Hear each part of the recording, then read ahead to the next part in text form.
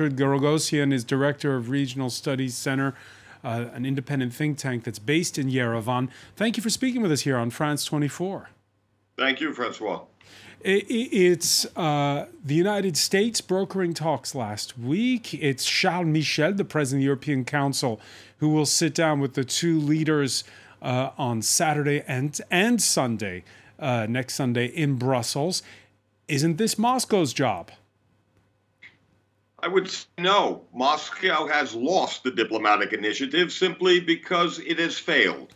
Russia has failed to uphold the terms of the fragile ceasefire, and the West has responded to the vacuum.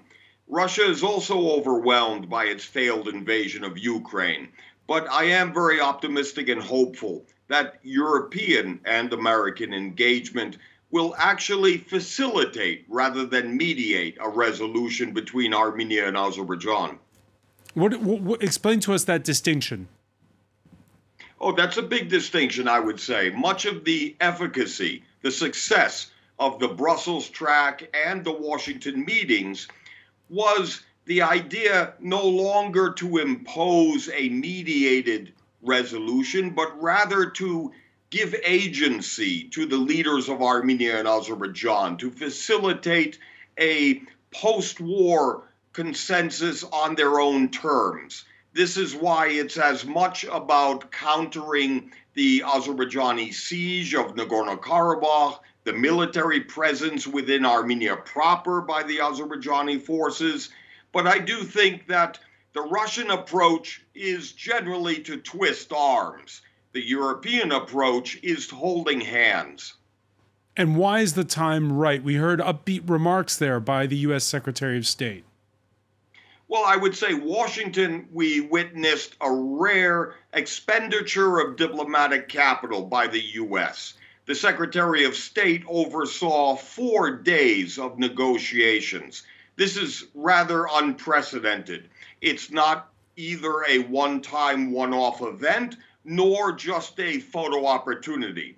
We also see beyond Sunday in Brussels a June 1st meeting opportunity for Armenia and Azerbaijan, joined by French President Macron and the German Chancellor at the June 1st summit of the European political community.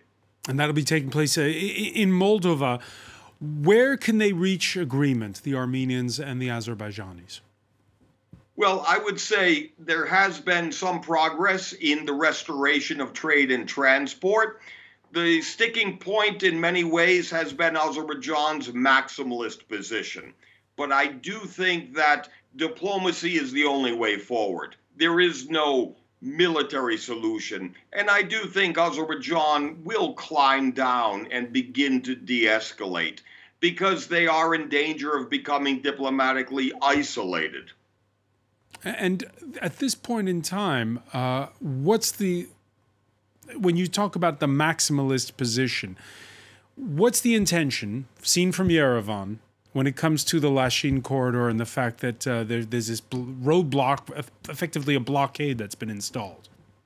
Well, unfortunately, the siege of Nagorno-Karabakh, the blockage, the blockade, is only the latest in a rather more consistent escalation by Azerbaijan that includes cutting off gas, that includes cross-border incursions into Armenia.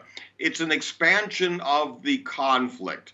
And I do think maximalist also refers to recent egregious territorial demands on Armenia from Azerbaijan, well beyond Nagorno-Karabakh.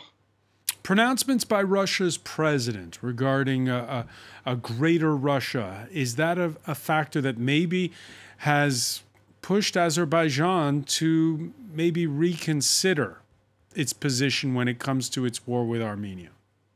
Well, I do think Azerbaijan's calculation is based much more on unprecedented direct Turkish support, much more than dealing with Russia.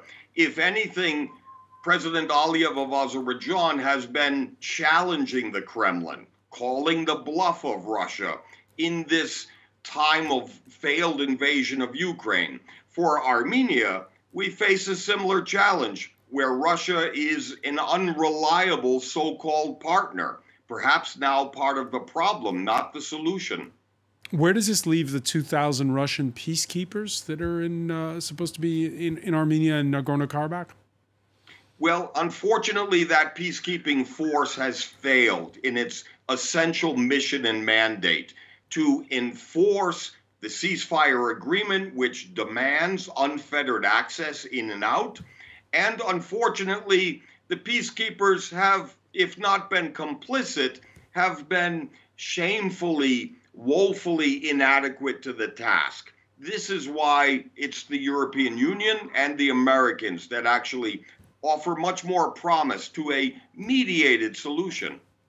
Richard Giragosian, one final question on this. How does Washington and Brussels divvy up what are their respective roles? Actually, I would argue the American support is just that. It's secondary.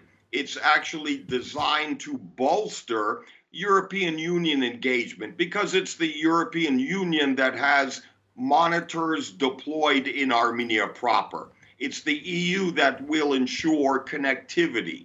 It's much less an American direct engagement, but more to craft an environment more conducive to Western engagement. Richard Giragosian, many thanks for joining us from Yerevan. Thank you, François.